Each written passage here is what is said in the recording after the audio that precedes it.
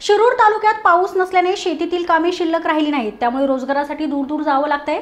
ते परवडत सुद्धा नाही। त्यापेक्षा महिलांना घरीच प्रशिक्षण मिळालं तर महिलांना रोजगाराच्या संधी उपलब्ध होतील असं पुणे जिल्हा बँकेने ठरवलं आणि त्याला प्रचंड प्रतिसाद देखील मिळालाय। प्लास्टिक बंदी असल्याने कापडी पिशव्यांना वाढलेली मागणी लक्षात घेता जिल्हा बँकेने महिलांना प्रशिक्षणाचं आयोजन केलंय।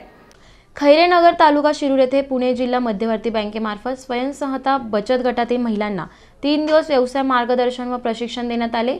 दुष्काळी परिस्थितीवर मात करण्यासाठी महिलांनी पुढाकार घेतला पाहिजे। ज्याला जो व्यवसाय आवडेल त्यांनी त्याचे प्रशिक्षण घेऊन बाजारपेठ मिळवावी, यासाठी जिल्हा बँकेमार्फत महिलांना कर्ज पुरवठा करण्यास मदत करणार आहेत।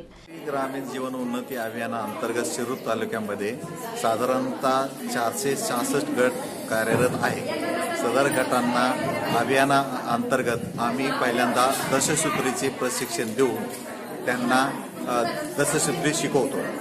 त्या दशसूत्रीमुळे त्यांना फायदा असा होतो की त्यांना गटाचे संपूर्ण लेखे हे कसे ठेवावे याबाबत सविस्तर मार्गदर्शन केलेलं असतं।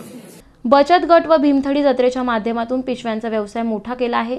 जिद्द व चिकाटी ठेवून कोणताही व्यवसाय केल्यास निश्चित यश मिळते, त्यामुळेच व्यवसायाबरोबर या व्यवसायाचे प्रशिक्षण देण्यास सुरुवात केली आहे। मी गेले 10 वर्ष हा व्यवसाय करते बॅग शिवण्याचा, आणि त्याच्यातून आता गेल्या 2 वर्षापासून मी प्रशिक्षण देण्याचं हे करते।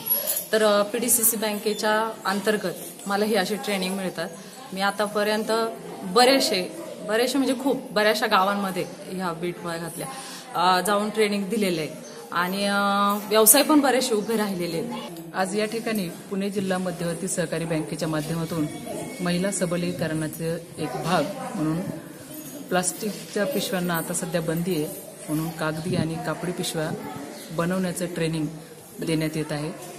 खैरेनगर हा भाग टंचाईग्रस्त आहे। इथे महिलांना आणि युवकांना रोजगार नाही, विशेषतः महिलांसाठी रोजगाराची संधी म्हणून आज हा प्रशिक्षणाचा कार्यक्रम बँकेच्या माध्यमातून आपण देत आहोत। शिरूर तालुक्यातील खैरनगर हे नेहमीच दुष्काळ भाग समजला जातो। यावर्षी देखील भयान दुष्काळाला सामोरे जाताना जिल्हा बँकेने महिलांना रोजगार मिळवून दिल्याबद्दल महिलांमध्ये खुशीचे वातावरण आहे।